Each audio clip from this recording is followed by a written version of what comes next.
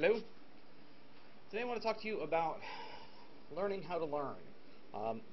Most of us probably think we know how to learn, that we know the best ways in which to study, but I've discovered, and most of us in the field have discovered, that time and time again students tend to use the least effective study strategies. So I want to talk today about the most effective study strategies. What are the ways that you can maximize the return on your investment for studying?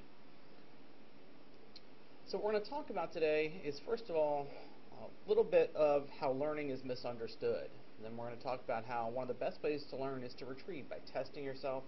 We'll talk about mixing it up by studying in smaller chunks rather than all at once and doing so in different orders, kind of thing. We'll talk about embracing desirable difficulties, avoiding illusions of knowing, talk about the myth of learning styles, and finish up with a little bit about some encoding strategies. A little bit of full disclosure, some of the titles for my sections came from a really terrific book I'll talk about at the end called Make It Stick by some leaders in the field, Mark McDaniel and Roddy Rodiger. So we'll start with talking about how learning is misunderstood. We often engage in the least effective memory strategies because they feel like they work. It feels like we're getting something done. So we always like to feel like we're doing something.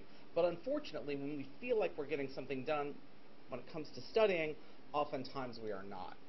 In fact, one of the most often cited strategies that students use is simple repetition. They look over the notes over and over again. They repeat things over and over to themselves. This kind of rote memorization has been sort of drilled into us as the best way to learn. Well, it's actually one of the worst ways to learn. That is, it's one of the least effective strategies. So, and I want to demonstrate this to you by showing you a quick demonstration. This comes from a really terrific paper by Blake, Nazarin, and Castle on recall and recognition of the Apple logo. So, if you're at home or wherever, set aside everything, make sure you're not looking at your computer or your phone. And think about how confident are you that you'd be able to draw the Apple logo from memory. And then how about recognizing the correct logo? So again, without looking, hopefully you're not staring at an Apple logo right now, but is it this one? Perhaps it's that one. Could be this one. Could be this one. That one. This one. This one. Maybe that one. So these are those choices all lined up. Now, if you think about the number of times a day all of us look at an Apple logo, it's pretty astounding. So we ought to perfectly easily be able to pick out the Apple logo. And of course, it's actually option B. But you can probably convince yourself that it's almost any of these. And I use some other examples in my classes, like in which hand does the Statue of Liberty hold her torch? What's on the back of a $10 bill? These kinds of things. And if we knew them with great confidence, that would be one thing. But most of us don't. I mean, we kind of think we know, but we could probably talk ourselves into any of these. And if the things we see all the time, and repetition is an effective strategy, then we shouldn't have any difficulty with this. Well, Blake and colleagues discovered that only 1 out of 85 of their participants could correctly draw the Apple logo from memory. Only half of participants could correctly choose the logo from those options I showed you earlier. Participants were exceptionally confident in their ability before the test, and then much less so afterwards. That is, they really thought they knew what the Apple logo looked like, but it turns out they didn't. So what's happening in here? Well, learning is a skill that requires effort and deliberative practice. We don't tend to sit down and try to memorize the Apple logo. And it's the same thing with studying. Oftentimes we sit down and we use this kind of passive strategy, reading. You have to be engaged. You have to be deliberative. It's just like learning how to play the piano, learning tennis skills. You wouldn't go out to a piano recital without having practiced beforehand. And that's what I always tell my students when it comes to exam time. You want to practice beforehand. You don't want to show up cold just having looked over the material. Now, unless you are some crazy whiz kid piano player, you wouldn't be able to look through the sheet music and then be able to play a piece perfectly prior to a piano concert. Of course not. You would want to practice the piece. It's the exact same thing when it comes to studying for exams. So at the end of the day, if you do it right, you can actually usually study less and actually learn more by being more efficient and engaging in better strategies. So the first thing we want to talk about is to learn to you need to retrieve. So we talk about retrieval practice, and we talk about testing effects. So engaging in retrieval practice is actually an incredibly great way to learn material. So this is from a couple of studies by Brewer and Pashler and Rudiger and Karpicki. And basically what they showed in these studies is that if you're 5 minutes prior to taking a test, looking over your notes isn't a bad strategy. So if you look here, the darker bars are participants who studied material, then studied them again, and then engaged in a test. The lighter bars here are participants who studied material, then were tested on it, and then were tested on it 5 minutes later. And you can see that 5 minutes later, studying again is pretty effective. But when we're talking about 2 days later, that test was far more effective. When we get out to a week, again, much more effective to have been tested. So we get much less forgetting when we've been tested compared to when we just simply have studied again. So when you're studying for exams, one of the best things to do is to test yourself and engage in that retrieval practice. What's happening here is you're actually reinforcing that memory. There is a great deal of neuroscience that shows us that there are reciprocal connections between where you learn things and where you retrieve things. I'm going to oversimplify this. But essentially, every time you retrieve a memory, you create another memory, or you create a stronger memory, or reinforce that memory. And so you're constantly, every time you retrieve a memory, you're making that memory stronger. And so that's what's happening here, is you are actually creating a stronger memory by actually retrieving it. So at the end of the day, what we mean is that you need to test yourself and to understand that testing is not just a means of assessment. They're actually learning opportunities.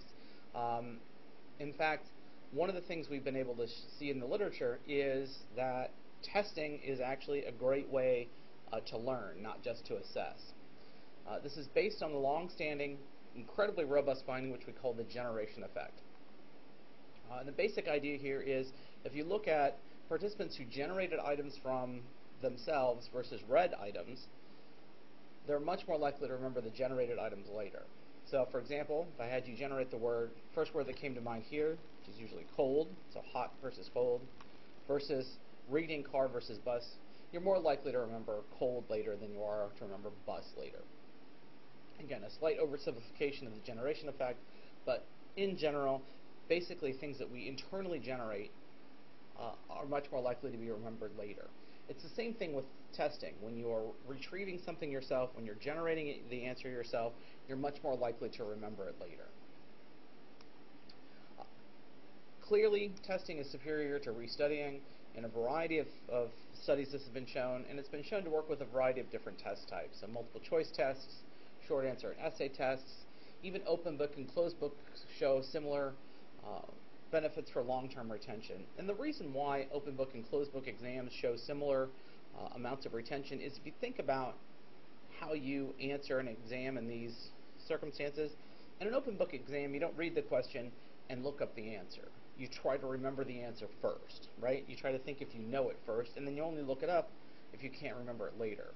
Now, the closed book exam is probably better for your own studying for short-term retention, but over the long term, both have benefits for retention of material. One of the important things to understand about testing effects is that feedback is important. The reason feedback is important, that is, checking whether or not your answers were correct, is you get increased retention of low confidence but correct responses.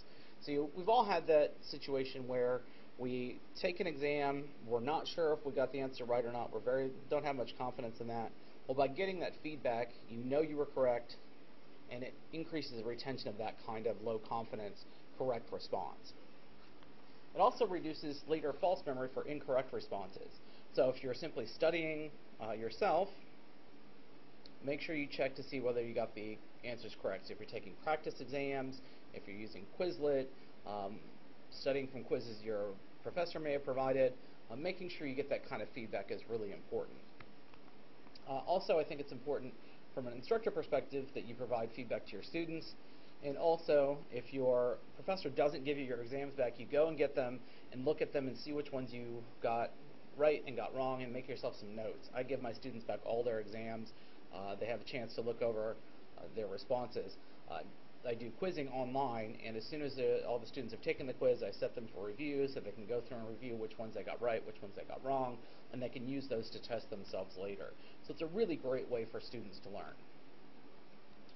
Spacing out testing results in very dramatic improvements in retention. So if you can test yourself, quiz yourself a couple times a week, you'll really get some dramatic benefits. My students take at least one quiz a week in the regular semester, and then I quiz them a little bit here and there throughout the class.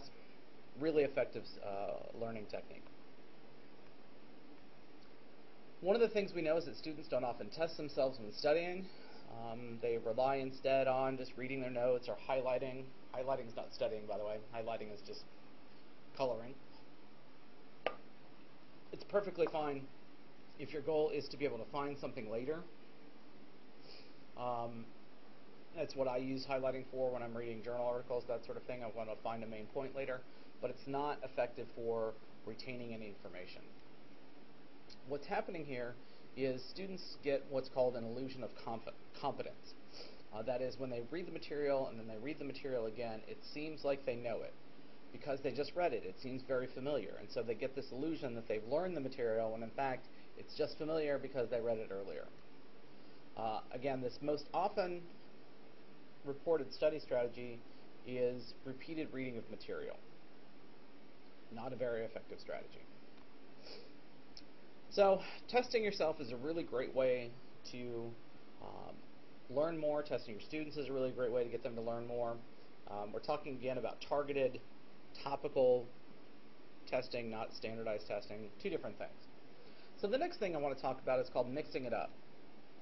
The basic idea here is that you want to space out your practice or space out your studying will result in much greater learning. So the essential issue here is what we call space versus massed study. So if you think about it very simply, you could study for 1 hour, one day, or 15 minutes each day over 4 days. Same amount of time, but those 15 minutes per day over 4 days will be far more effective than that 1 hour on one day. So spacing out your studying over different time, different places, is a really important thing to do.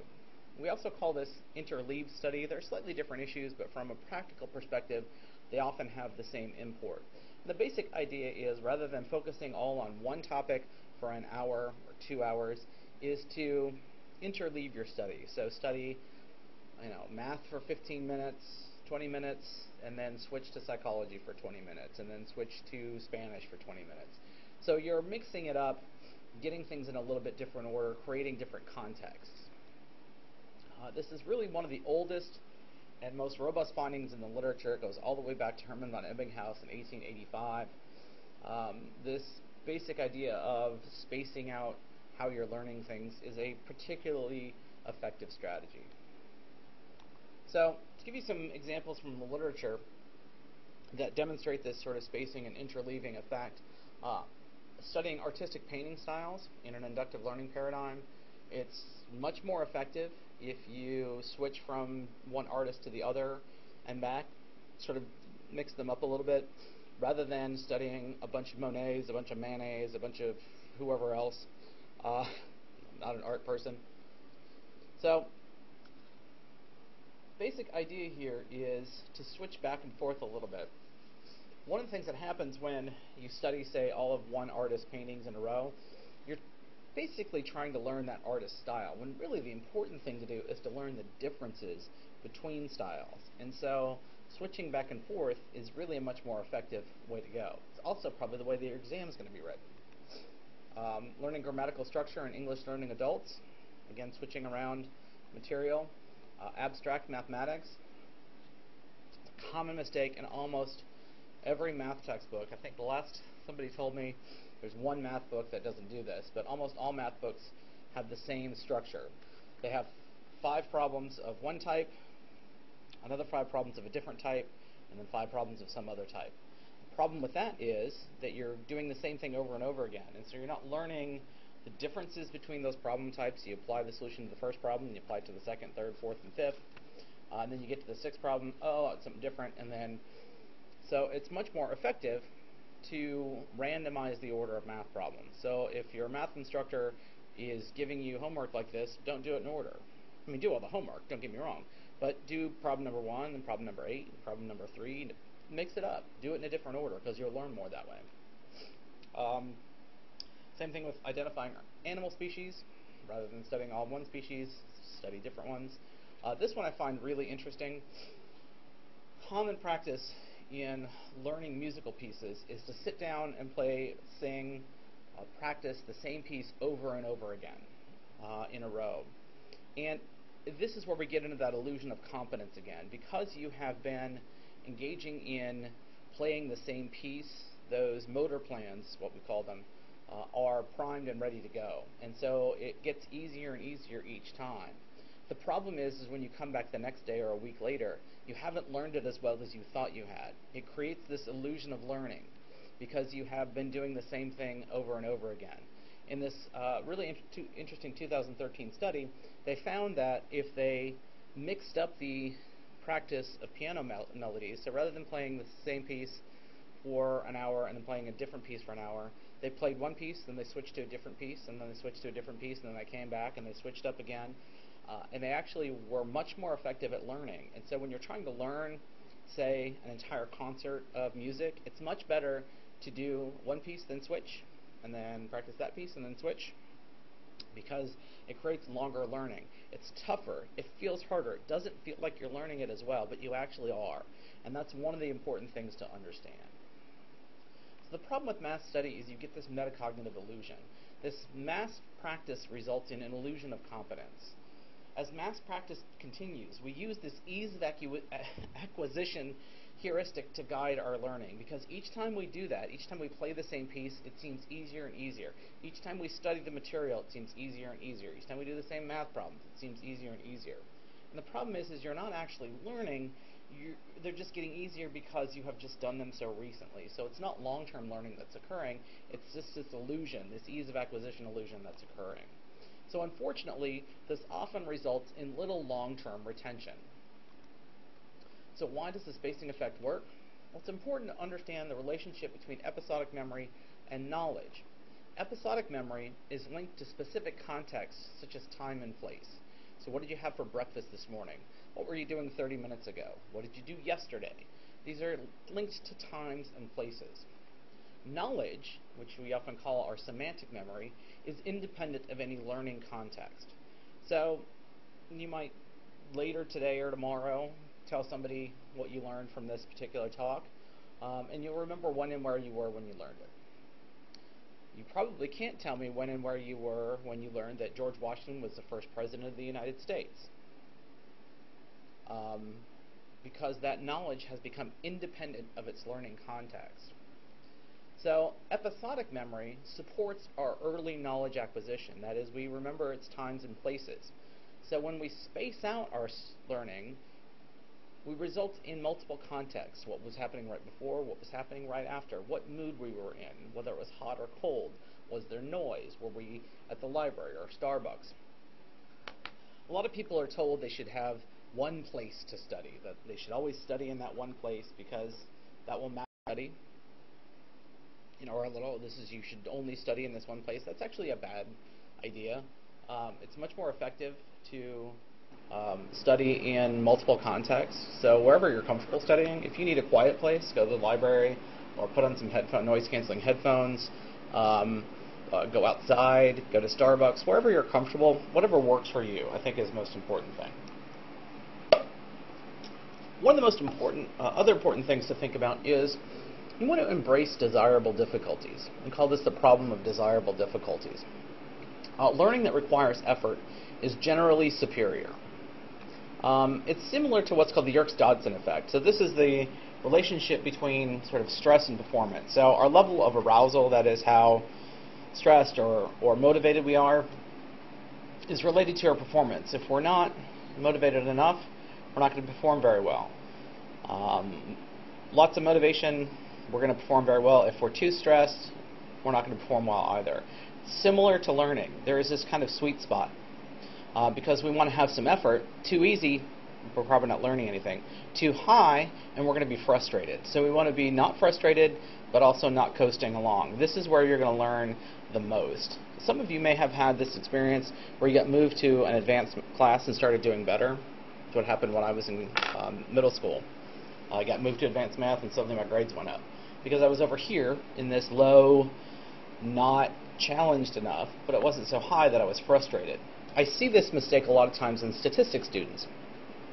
They focus on things that they just don't get. So they're like, I don't get this at all, so I have to focus all my effort on that. As a result, they never learn that incredibly difficult thing, and they also never learn all the stuff they could have gotten. Essentially, learning is just like anything else. You have to know where you are and push yourself a little bit. You're not going to walk into a gym for the first time and bench press 300 pounds. You're going to hurt yourself. Similarly, if you've never stretched a day in your life, you can't walk into a yoga class and put your foot behind your head. You're going to hurt yourself. It's the same thing with learning.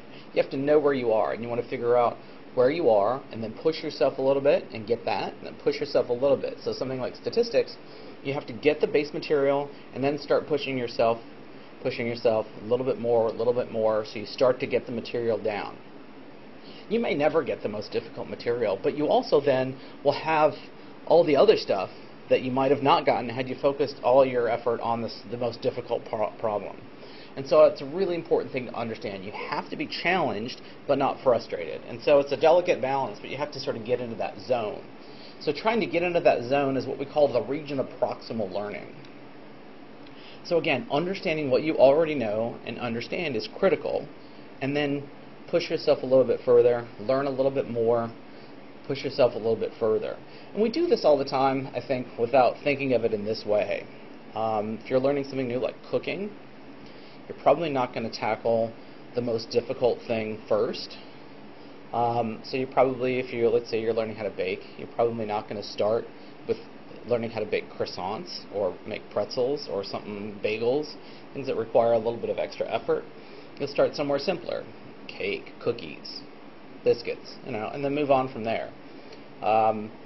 So there are things that are incredibly difficult. I have never figured out how to make a good hollandaise sauce. It's on my list of things to try to figure out how to do.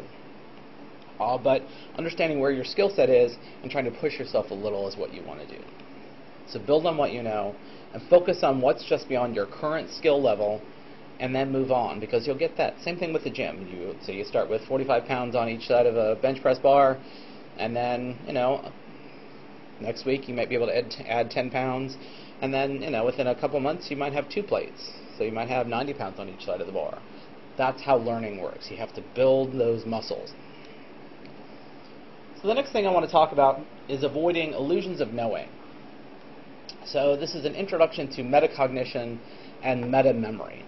And you're probably wondering what Donald Rumsfeld has to do with any of this. Well, Donald Rumsfeld has the best quote about meta-memory that's not about meta-memory. And here's the quote. There are knowns. These are things we know that we know. There are known unknowns. That is to say, there are things that we know that we don't know. But there are also unknown unknowns. There are things we don't know that we don't know. And I think right there is the most important part of Rumsfeld's quote. There are things we don't know that we don't know. And that's important. We have to know what we know, and we have to know what we don't know.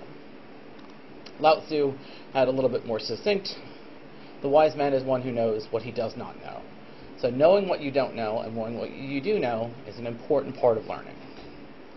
So we call this metacognition and meta-memory. So this is knowledge and awareness of our own cognitive processes or our own memory. This is critical to understanding learning. How do we know what we've actually learned versus what we think we have learned? So one of the things we do in the literature is we try to get people to predict their later memory performance. That is, tell me how well you're going to remember this later. In general, we all stink at this. We often fall prey to what we call metacognitive illusions. So I want to show you first some work from Matt Rhodes and Alan Castle on perceptual fluency effects. It's a really great paper that shows essentially how this works. So we'll take the first pair of words, bird and dog. Participants are more likely to say they will remember the word bird better than the word dog because it's bigger, it's easier to read. When we get down to this pair, horse versus canary, participants say they're likely to remember canary better because it's easier to read. Now here's the irony. There's really no difference in memory for bird versus dog up here because there's not much difference. One's just bigger than the other, and so this one seems like I should remember it better. It's much different down here. You're actually much more likely to remember the word horse versus canary because this required some effort. This wasn't easy to read. This gets back at that desirable difficulty idea. So in the literature, we call this judgment of learning. So again, we're predicting memory performance later. And judging how well we learn later, we're bad at that. We get these perceptual fluency effects. Shanna Carpenter and her colleagues have demonstrated an instructor fluency effect. That is, instructors that are very fluent, very easy to understand. We often think we overestimate our ability to remember them later because they just seem like they're easier to understand and remember. Now, she would never argue, and I would certainly never argue, that instructors shouldn't be fluent. That is, they shouldn't be clear and concise. But for students, oftentimes, because they feel like they're learning in class, they often then later don't remember as much. So the problem again is we feel like we have learned because the material seems easier, and that's an important thing to understand. So how do we improve our meta-memory? Well, one of the best things to do is test ourselves by evaluating your learning by trying to remember. So using self-testing to evaluate your memory is a terrific strategy because then what that tells you is what you have learned already versus what you still need to focus on. And then you can focus your effort on what you haven't learned yet rather than focusing on stuff you've already learned. And so again, we're talking about being more efficient and focusing your resources where they can best be put to use. And so depending on the kind of class you have, you can come up with your own kind of multiple choice questions. Or if it's a ton of material, you can do what I used to do, sit down with a blank piece of paper, blank notepad, and try to write your entire notes or outline of your notes from memory. And then you go back and see, what did I miss, what did I forget, what do I still need to remember, and then you can go from there. So it's a really great way to diagnose your memory, and also, again, you're testing yourself, so it's a good study strategy. So before we finish up and talk about different encoding strategies, I want to dispel one of the great education myths of all time, and this is the myth of learning styles. There is no empirical evidence to support the idea of different learning styles. There may be different learning preferences. That is, some people may prefer one study style over the other, but these preferences are not tied to any improvements in learning. And in fact, as seen from the meta-memory literature, they may actually be worse for learning. That is, those things that feel like they work, we've shown and we've seen that they actually may be worse for learning. And so they may actually be setting themselves up for failure by trying to use some sort of learning style. So don't focus on learning style, focus on results, and that's what's really important. So I want to finish up with some encoding strategies, and I'm just going to talk about these in general. The first thing are what we call mnemonic techniques, and there are a bunch of different kinds of mnemonic techniques. People use acronyms or peg word mnemonics, so things like ROY, G, BIV for red, orange, yellow, green, blue, indigo, violet. Med students learn a bunch of these mnemonic techniques to try to remember the cranial nerves and all sorts of other things. These are pretty good. There are other mnemonic techniques like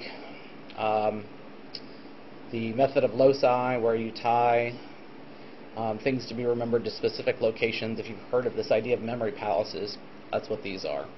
If they're effective for you, they're good for that. Far more useful for most of us are things like elaboration. Elaboration is just simply embellishing on the material by focusing on it and working memory, working with the material. So I encourage students to do things like come up with their own examples of how they might explain a phenomenon, come up with their own definitions, think about how they might teach it to somebody else, think about how it might relate to their own life, what we call the self-reference effect. All really good techniques for learning material. Organization is another great technique. Now, I'm not talking about just knowing where your books are, although that's important too. Talking about organizing material. And generally we're talking about organizing it into things like an outline. I teach from an outline, as you might have noticed, and that's because it's a great way to organize material. I encourage my students to take notes into the outline. When they're reading material, add them into the outline. It provides an organizational structure. Anyone who's thinking about law school, You're going to spend a lot of time on outlines. You'll swap outlines, trade outlines, buy outlines, steal outlines. You'll do all sorts of outlining because we're talking about organizing things like an entire academic year's worth of material for one final exam. So when I went to law school, we had midterm exams in December, but like 80% of our property law grade was from that one final exam in May that was cumulative from September. It's a ton of information to try to remember, and so coming up with an organizational tool for that is really important. Generation effects are the last thing. Again, generating your own examples, generating your own ideas, generating your own test questions. All these are really good study strategies. At the end of the day, it's about being active and engaged. Those are the most important things for learning material. Passive learning simply does not work. So if you're interested in learning more about this, these are some great places to look. Mark and Roddy's book, Make It Stick, The Science of Successful Learning, is really terrific. I promise I don't get any money for saying that. Some great papers. This paper down here by Jeff Karpicki and Henry Roediger, Test Enhanced Learning, terrific. Again, Perspective in Psych Science is another good source for this. So take a look at that. These are really terrific resources for trying to learn more about this topic. Thanks.